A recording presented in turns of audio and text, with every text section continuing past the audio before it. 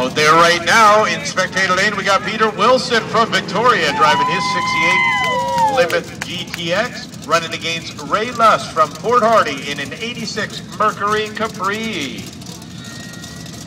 Interesting hood scoop on the Capri. It looks like he's got a Volpar 6-pack style hood scoop on the factory Capri hood scoop. I guess if one's good, two's better.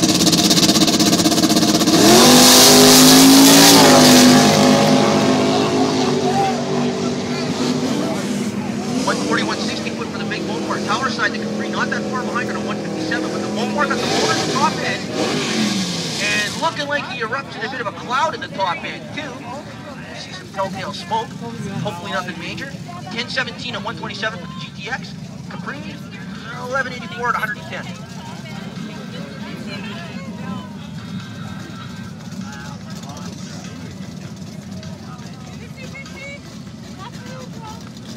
Out there right now, Paul Morgan from Victoria in a 65 Valiant, running against John Poland from Duncan, driving his 81 Chevy Corvette.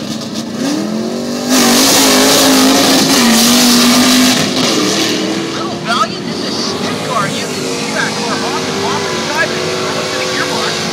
170, 60 foot red lights with no 71. Doesn't matter on time trials. 1053 and 130 for the little Volpar. Tower side, Corvette going 1189 with an 8 at 109 miles per hour. Seen around the disco ball hanging from the rear view mirror. Okay, remember we were just joking about you breaking out into a dance.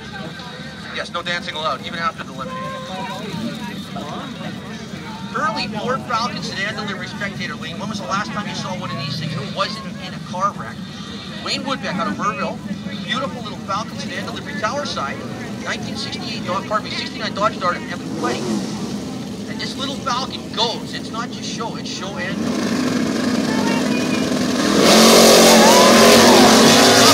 Right under both wheels. Sets off and try to run down this Dodge Dart. That was an awesome performance put on there, and the first one across is the Tower Lane. Your local boy got there with a quarter mile ET of 11.224. That's 116.